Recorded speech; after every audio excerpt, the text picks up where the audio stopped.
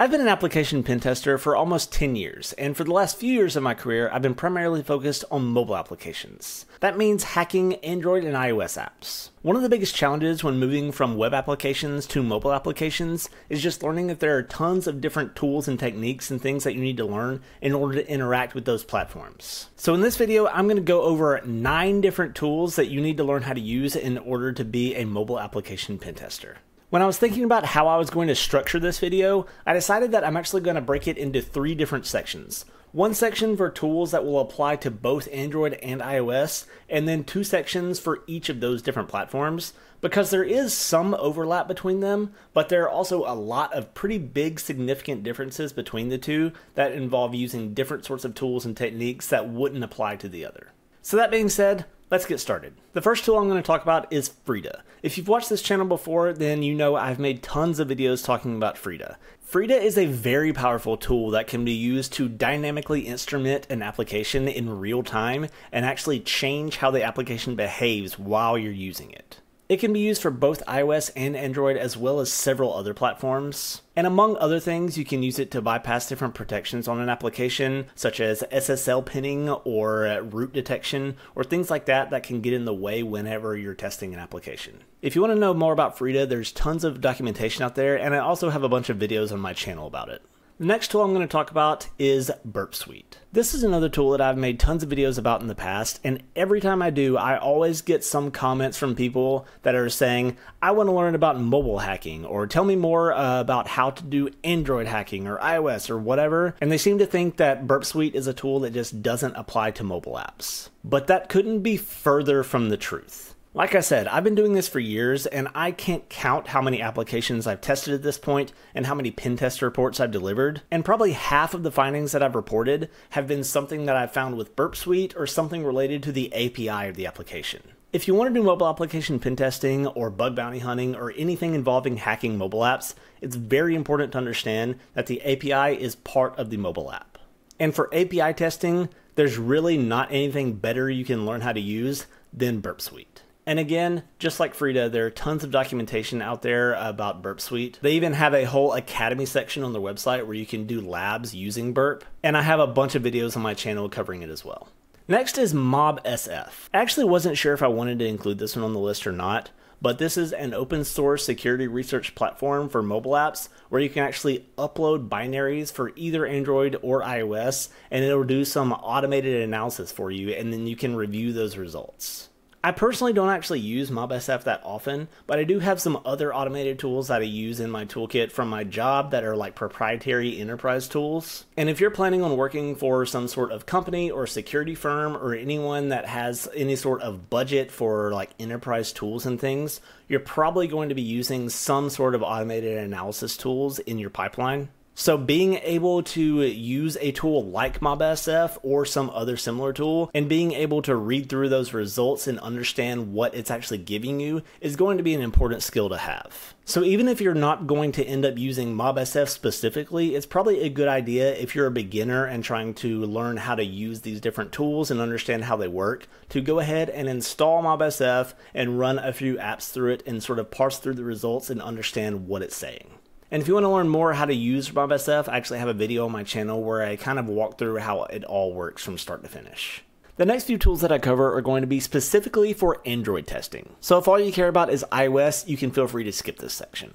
But the first one I'm going to cover in this section is going to be ADB, or the Android Debug Bridge. This is basically going to be the bridge that allows you to communicate with your Android device from your testing machine. You can use it to sideload applications onto the device, which will be super useful if you're ever testing anything that's like in a QA environment or anything that you can't get from the official store. You can use it to upload and download files to and from the device. You can use it to drop into a shell and interact with the file system of the device. And ADB is included in the Android SDK, which you can download for free. And I have a video that I made a long time ago going over sort of a brief overview of how to use ADB. And I also use it in pretty much every video I've ever made where I'm doing anything with Android apps. And there's plenty of documentation on the official Android developer site as well. Next is going to be JADX. This is a Dex to Java decompiler that is perfect for allowing you to take an APK file and decompile it in order to review the source code. There's both a command line and a GUI version. I typically use the GUI version though, just because it has a lot of extra features that are very helpful, like a search function and being able to like double click on something in one file in order to take you to another file. And JetX is another tool that I've used in tons of videos. I think I had a video from a long time ago where I kind of did an overview of it, but you'll probably see me using it in just about any video I ever do involving any sort of reverse engineering of an APK. And if you want to check out their GitHub, they also have some pretty good documentation there as well. The next tool I'm going to cover is Drozer. Drozer is a security testing framework for Android. Drozer is great for testing anything involving the Android components, like activities, broadcast receivers, things like that. And the great thing about Drozer is it actually has an agent that you install that you can interact with in real time. And this allows you to kind of build out ad hoc proof of concepts for different attacks that would usually require you to build your own APK for a malicious app and install that onto the device. Drozer is actually a pretty old tool that had kind of been left without any sort of updates for a really long time, which made it kind of difficult to use on modern systems. But within the last year, it actually got a lot of updates, so now it supports Python 3 and things like that that make it much easier to use on modern systems, where you don't have to put it in like a Docker container or something in order to use it. I actually just made a video not too long ago covering all these updates and kind of showing a brief overview of how to use it. The next section is going to be covering tools that are specific to iOS. So if you don't care about iOS pen testing at all and all you care about is Android hacking, then once again, just like the previous section, you can feel free to skip this one if it doesn't apply to you. But the first thing that I'm going to say about iOS pen testing is if you're going to be doing this a lot and it's not just like a one-off every now and then thing, if you're going to do any sort of iOS hacking on a fairly regular basis, it is really going to benefit you to get some sort of Mac device, like a MacBook or something, to run your testing tools on.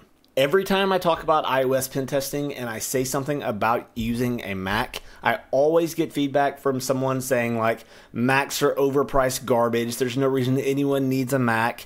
And you know what, that's fine, you can have that opinion, and I kind of somewhat agree with you. Like in my personal life, I am much more of like an Android, a Linux, a Windows user, and I don't really enjoy the whole Apple ecosystem. But this isn't really about what our own personal preferences are, it's about doing the job we're supposed to do.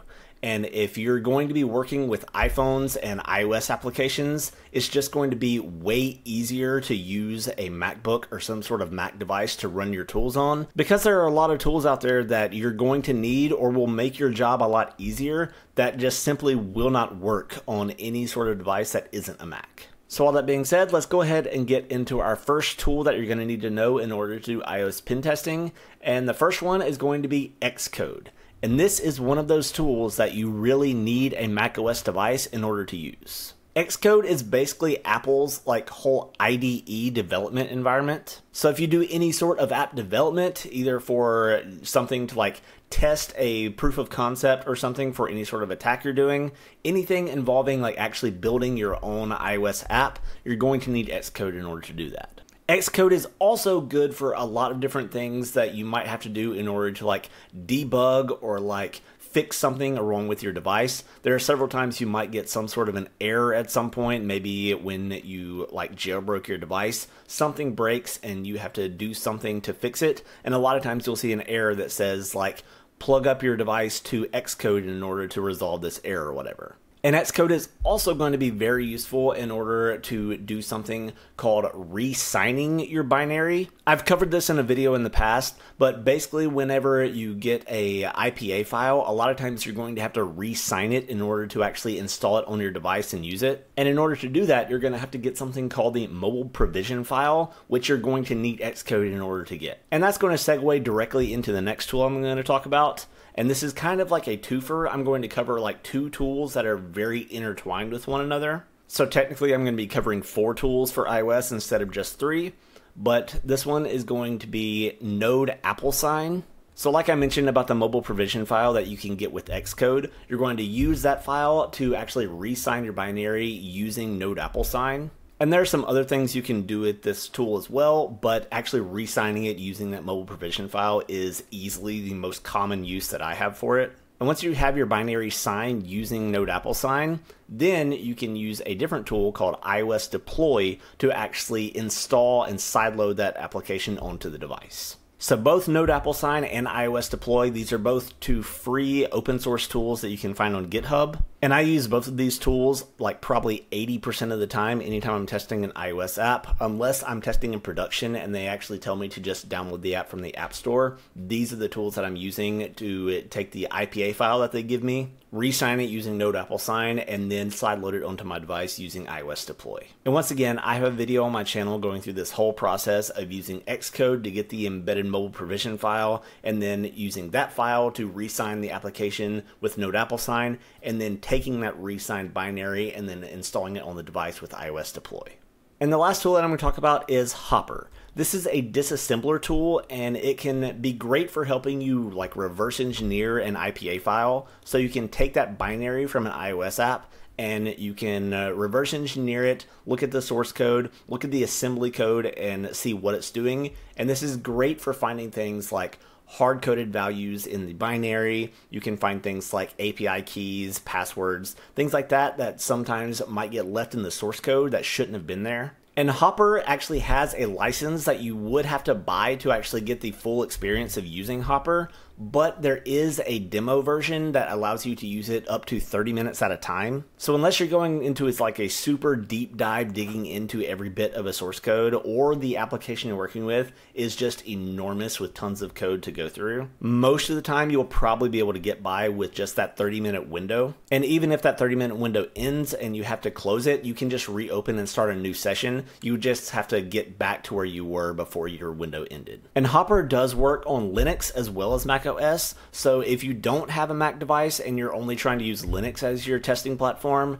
then you might be able to get by with Hopper on Linux, but I've personally only ever used it on Mac, so I don't actually know how well it works on Linux. But if you have Linux and want to give it a shot, feel free to do so and maybe let me know how it works. And of course, Hopper isn't the only disassembly tool out there. You can also use tools like Ghidra to actually do this. I'm also not an expert reverse engineer, so this area is probably my weakest area of the entire like mobile pen testing world. So if you're like an expert reverse engineer, maybe you think that Ghidra is way better than Hopper and I'm just an idiot for even mentioning Hopper. And if that's the case, that's perfectly fine. If you like Ghidra, go for it. But I personally had a pretty good experience working with Hopper whenever I needed to do some reverse engineering during a mobile pen test for an iOS app.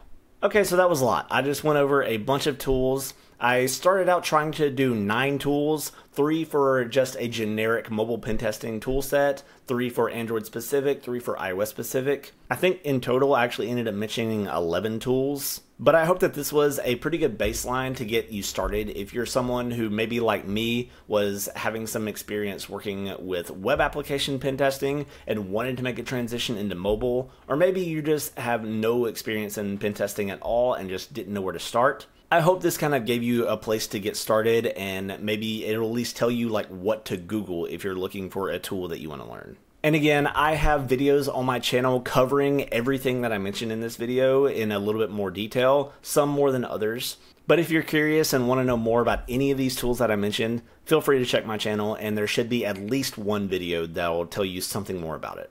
But that's going to be all for this video. I hope it was helpful, and I hope I'll see you in the next one.